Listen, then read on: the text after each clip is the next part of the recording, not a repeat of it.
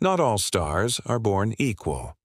Astronomers have just discovered what may be the most pristine star ever found, a cosmic fossil left over from the dawn of the universe.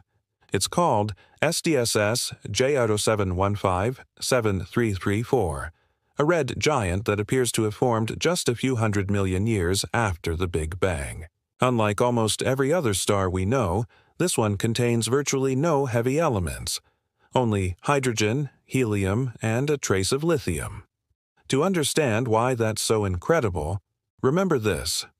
All heavy elements, carbon, oxygen, iron, even gold, were forged inside stars and spread by supernova explosions.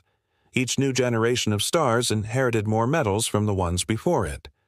But J0715 7334, it's almost completely untouched, with a metallicity less than 8 × 10⁷, 2 times purer than the previous record holder. That makes it a direct descendant of the universe's first generation of stars, population 3 stars. Even more surprising, it's not just poor in iron, it's poor in carbon, too. That's extremely rare, and it tells us this star likely formed from the remains of a 30 solar mass population 3 supernova.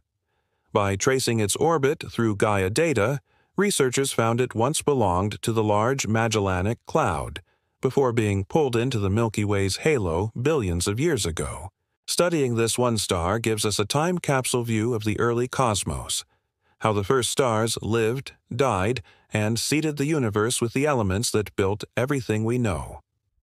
SDSS J0715 7334 is, quite literally, a relic of creation, the oldest, purest window into our cosmic past.